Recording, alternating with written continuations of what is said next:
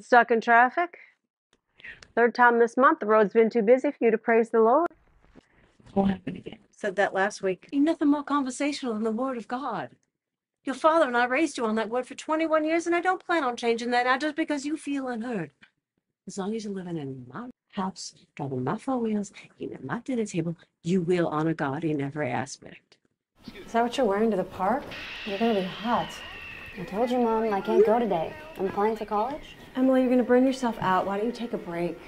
You think I haven't noticed that you haven't tried to bring a boyfriend in this house since the 7th grade?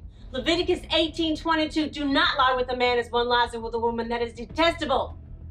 Hear me when I say the gates of hell would have to be covered in snow and icicles before I sign off on housing a lesbian. But you can't go through life guarding yourself off from feeling something wonderful because you're afraid you might get hurt. Oh, you're right. Totally cured. That's not what I'm saying.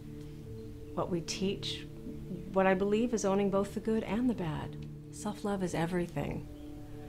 You can't get out of a relationship with yourself. Don't quit before the miracle happens. You'll stand, undress to your own level of comfort, break off into groups, and participate in this final activity, a group massage. All emotions are welcome in the space. We celebrate laughter and tears equally. We ask that you be personally responsible for your own trust and wisdom both in the space and outside of the space.